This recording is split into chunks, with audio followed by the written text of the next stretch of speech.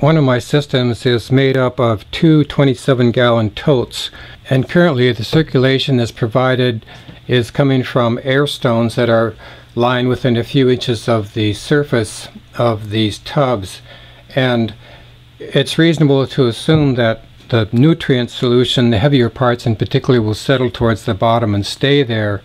Now the roots may reach down and get those, but it would be much better to have some kind of active system for bringing that nutrient up to the surface. And here is something that I am trying out for that purpose, which is an airlift pump.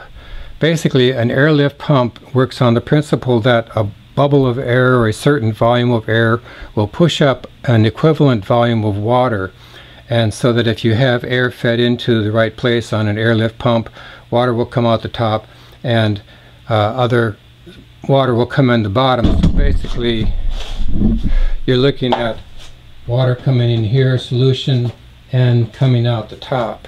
And the other thing that's going on in here is that this tube is put in here from the air pump, and it looks like about 2 inches of tubing is going to be a goodly amount to come in there, and then I'll probably put a very loose 4-inch zip tie around down here. So here's the detail on the riser tube.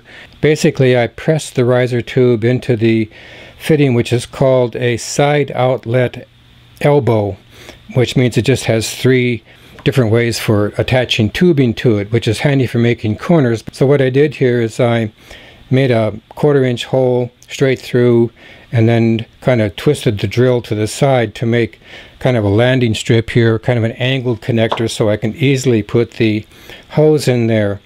In the past, when I've done this, I tried to just put a hose through a straight hole, and that doesn't work very well, so this makes that a lot easier.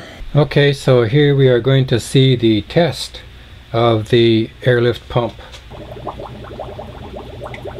So that seems to be doing what it is supposed to do, which is to move the fluid as well as aerating the fluid, which is what you need in these deep water systems.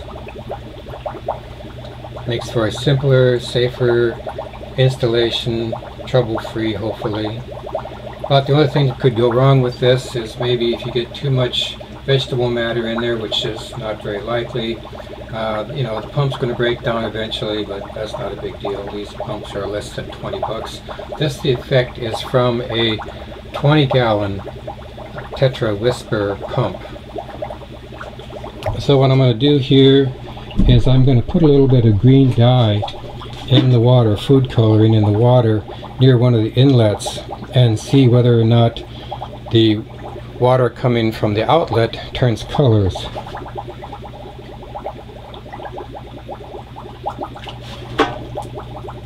There you go. So that's pretty effective.